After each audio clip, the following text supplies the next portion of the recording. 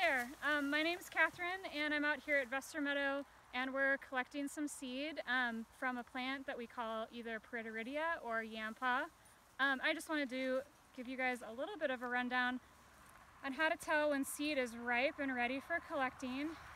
So the first one I'm going to show, and hopefully the camera is able to see this okay, but you can see that this seed stalk is pretty green. Those seeds are still developing. It's not really a good time to be collecting, although it is really pretty.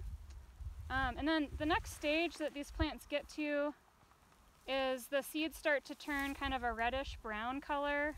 And I'll try to hold this up where the camera can see. And those are looking a little bit better, but they're not quite at the stage we want to be collecting them.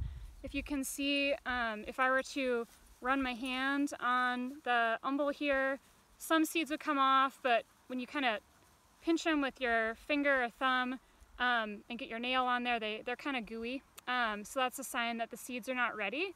Whereas in this last example here, the seeds have kind of shrunken in size a little bit, which means they've dried out.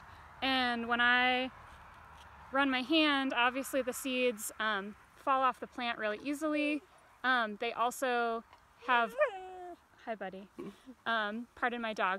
They also have more structure, like if you were to poke them with your thumbnail, it might leave a dent, but it's not necessarily going to crush the seed or make it sort of disintegrate. So yeah, that's Yampah seed, how to tell when it's ripe.